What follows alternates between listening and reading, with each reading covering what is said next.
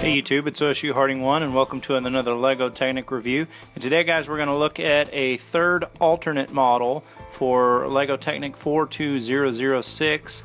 If you don't remember what 42006 is, here's a quick look at it. Now that excavator came out in 2013 and it was already a 2-in-1, and this is what the alternate model as designed by Lego looks like.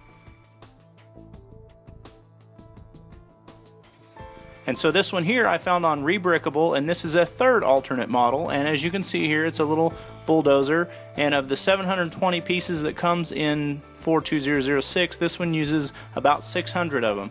So this is a really neat looking little bulldozer, and as you can see here on the turntable you're getting a good look at it. Features wise, it does roll on the tracks, and you see the little red lever at the top up here. This little red lever allows you to switch between two functions. The two functions are raising and lowering the front blade, and if you switch it back then you can raise or lower the rear digger, the spike here on the back. So let's take a quicker look at some of those, let's take a closer look at some of those functions. So just real quickly I want to give you a size perspective. So here it is next to a minifigure. And here is my ruler to give you an idea how big it is.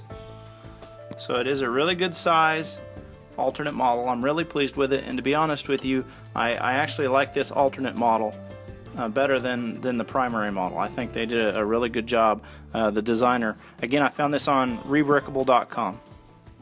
So let's take a look at a couple of the features. I mentioned before that it has two primary features, and they're controlled via this lever right up here on the top. So, and then you turn the gear up here on the top of the cab to actuate those features. So when it's up in the up position, you turn it.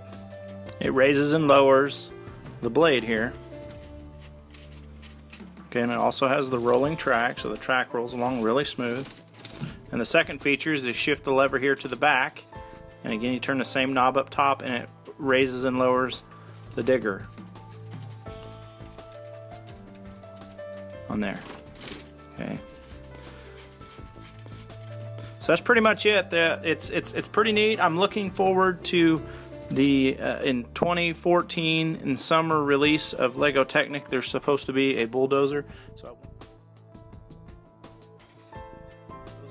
I wanted to build this so that I can do a comparison. So anyway guys, that's going to wrap up this review this time. Thanks for watching. If you liked the video, please give me a thumbs up, and keep checking back here for more builds and more reviews. Thanks for watching guys.